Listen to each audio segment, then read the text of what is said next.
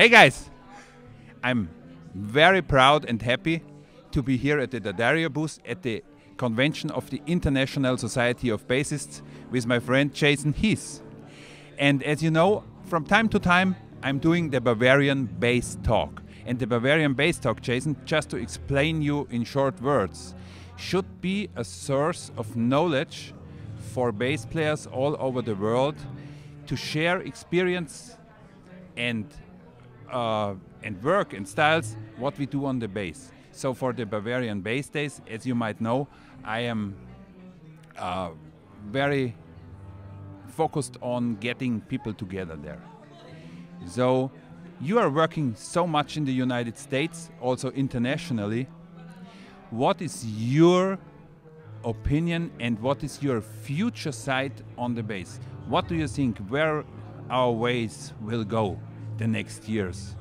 Well, I think it's the most exciting time to be alive as a bass player right now. Yeah. These last, let's say, 20 years, the bass has had an exponential growth in all ways, and that's in part the luthiers that are out working. They've made basses easier to play. We've started getting bassists starting younger, and you are one of the people that are playing a large part in that with your mini bass project. So we're starting to find this generation of people that started on bass when they were young.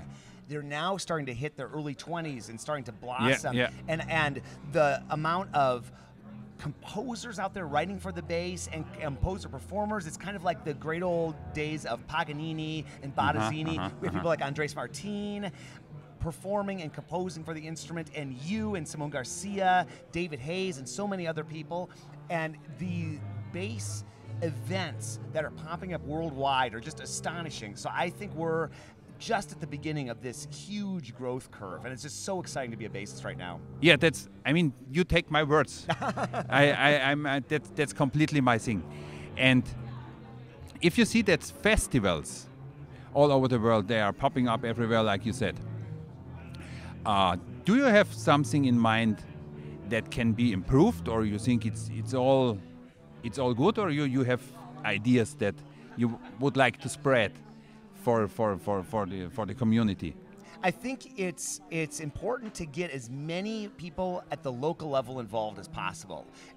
These are beautiful events, like the larger events like the International Society of Bassists or Bass Europe, where we bring together maybe 1,000 bass players or even more sometimes. But the local events like your Bavarian Bass Days, both in Germany and in just the greater region in Europe, or us in San Francisco with the Golden Gate Bass Camp and the Bay Area in California. It's important to tap into the orchestras there, to the conservatories there, to the jazz scene there. And I think it's really important I love what you're doing in the world of rock and incorporating that. And I think it's so important to get out and bridge the gap between different styles. Like, for example, the Golden Gate Bass Camp, we have Brian Bromberg coming in this year, and he's going to be exploring all the things that he does, both electric and upright bass. We're now incorporating more and more electric bass because we're all one big bass family, and we're all much more similar than we might realize. And that's something that, that's the major goal of the future, to get that family,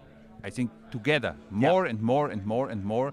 Also to forget about nations, to use our bass as a common language. And I think over the last years, we are maybe an example of sharing that experience very good. And I want to invite everybody, especially you, to come to the Bavarian Bass Days as soon as you can. And everyone out there to join us. And I thank you so much for just sharing your thoughts on that. Thank you much. Thank you very much, Jason Heath. I appreciate it so much.